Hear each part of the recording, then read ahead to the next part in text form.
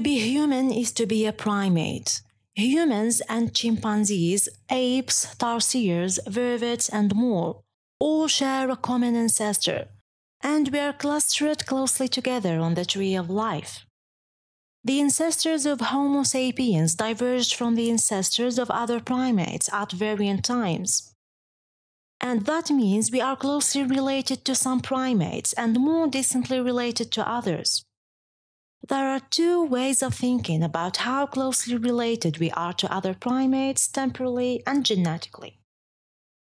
The first merely asks how long ago we diverged from any given lineage of primates. Our ancestors split from chimpanzees, our closest relatives, along with bonobos, no more than 6 million years ago.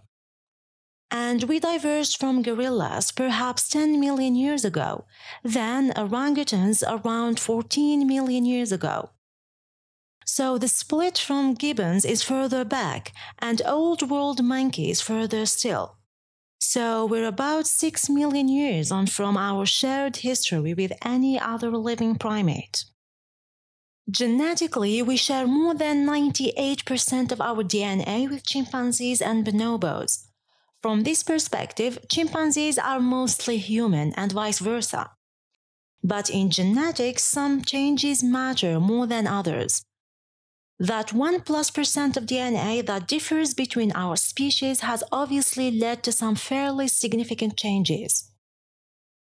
We share about 96% of our DNA with gorillas, meaning that we're in a sense more than twice as much like a chimpanzee as we are a gorilla. But again, it's not so simple when it comes to DNA.